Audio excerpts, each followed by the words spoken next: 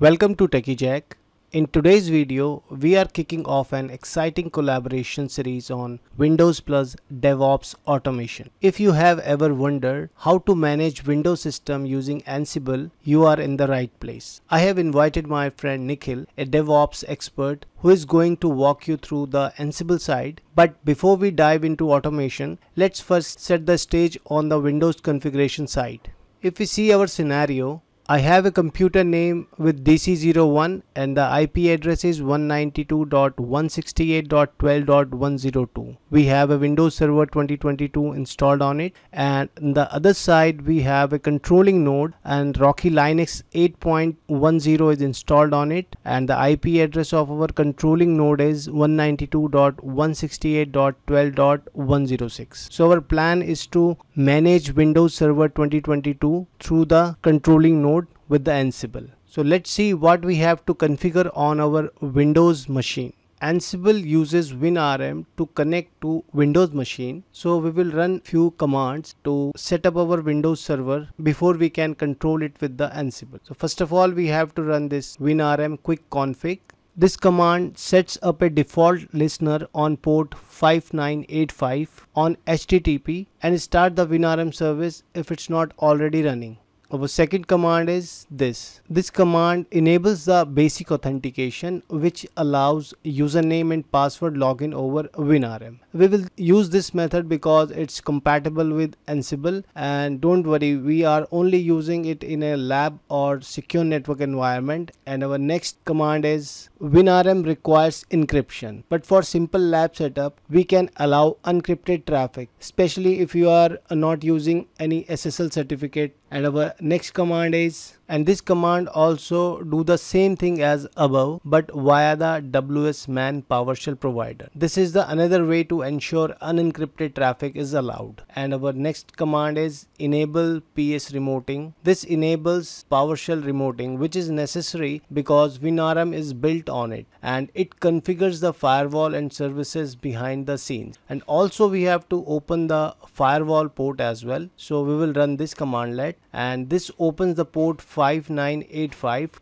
and we can run this command as well for 5986 port. This command opens the port 5986 used for HTTPS SSL based encryption. You can open it in case you want to enable secure Winrm later. Once you run this command and configure your Windows server according to it, now you can set up the Ansible and you can control the Windows server through the Ansible. So let's go to the server and run these commands to configure our server configuration.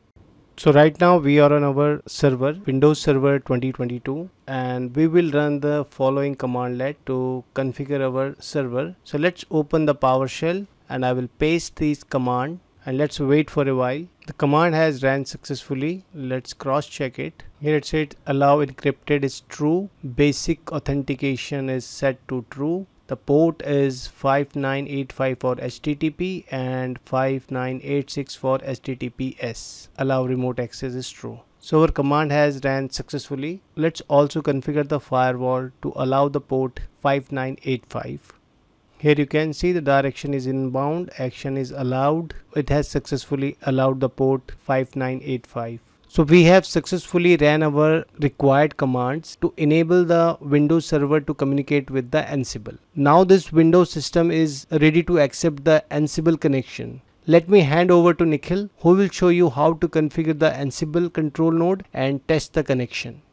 Thank you so much. Before we dive into the Ansible setup, let me give a quick intro for those who are hearing about the Ansible for the very first time. Ansible is an open source automation tool used to manage system, deploy software and orchestrate IT environment. Means all without needing to install anything on the target machine. Here's why Ansible is so powerful. It's agentless. Ansible is an agentless configuration management tool, means you don't need to install anything on the target machines. Human readable playbooks means it uses simple YAML based playbooks which are easy to read and write. Cross-platform support. Basically, Ansible can manage Linux, Windows, cloud, VMs or even containers all from a single control node. Think of Ansible like a remote control. You just need to write the instruction and it executes them across multiple machines at once. Now let's set it up to manage a Windows machine using a Linux control node. This is our Linux machine, Rocky Linux. So first of all, to install the Ansible, we must be having a pip3 install on this server. So to verify it, we can use pip3 version command. As we can see, pip3 is installed in this server. Now let's try to install the Ansible using the pip3. The command is pip3 install Ansible. So it will install the Ansible using the pip3 package. So it will take a couple of minutes to complete the installation here. As you can see, Ansible got installed successfully. Let's verify it using the Ansible version command. And we can see Ansible got installed successfully. Ansible core version 2.11.12 got installed. Now let's create our Ansible inventory file which tells Ansible what to connect and how to connect. So let's create our inventory file, vi inventory. So first of all, we need to specify the group name. To create a group name, we need to place the name under the square bracket. So here we are trying to connect with the Windows host. So we need to give a name called Windows here. Basically, we can manage multiple Windows hosts under this group. Below that, we need to specify the IP address. So here the IP address is 192.168.12.102. We can specify multiple IP address below that. Now we need to specify the variables here to specify that Windows:vars. All these variables will be applicable to the Windows group. Whatever the IP address we are going to specify under this particular group, all these variable will be inherited by those hosts. Now we need to set the authentication methods. First of all, we need to specify the user to connect with this host. So here we are going to use a keyword called Ansible_user and the username is administrator. Then we need to specify the password to authenticate to that particular host. To specify that, we can use the keyword called Ansible_password and the password is in the clear text format as of now. Now we need to specify the protocol. Why? Because Ansible uses SSH by default. But here we are trying to connect with the Windows host. To do that, we need to use a keyword called Ansible_connection. And the connection will be using Winrm as a protocol over there. Then we need to specify the port as we are going to use a port number 5985 which used for unencrypted HTTP based Winrm connection. So for that, Ansible_port is the keyword. And the port number is 5985.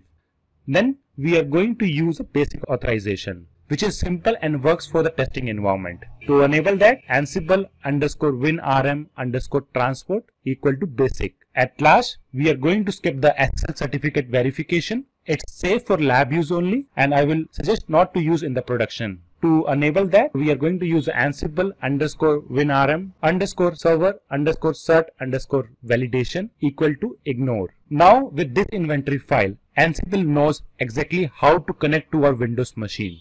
Next, let's test the connection using the win_ping module. Now we are going to use the Ansible ad hoc command to check the connection. The command is Ansible-I stands for inventory. So we are going to specify the inventory file name which we just created here. So file name is inventory. Then we need to specify the machine or the group name. So here we are specifying the group name which we just created in our inventory file. As we can see in our inventory file, let's open the file. At the top we can see we just created a group called Windows and that we have a host 102. Let's try to connect with that and then we need to specify the -m option which is to specify the module and then we are going to use a win_ping module which will be used to establish a connection with that.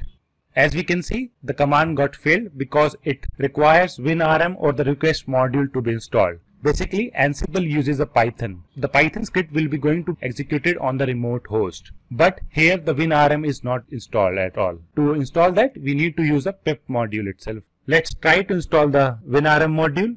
Command is pip3 install pywinrm is the module name. Let's install it. The Winrm got installed successfully. Let's try to execute the same command again. And we can see this time command worked fine and we got a response in a green. That means Ansible is now in the control. Let's try to run a basic command just to be sure. So for that we are going to use a win_shell module to execute a command on the Windows machine. And here we are going to use a command called hostname to see the hostname of the machine. As we can see, we are able to see the hostname of the 102 machine, that is a DC01. Let's verify the same from the Windows machine as well. This is our Windows machine. Let's see the IP address for the same, that is the 102. Let's try to run the hostname command here as well. and we can see we got the same response, that is a DC01, which we got on the Ansible or the control node.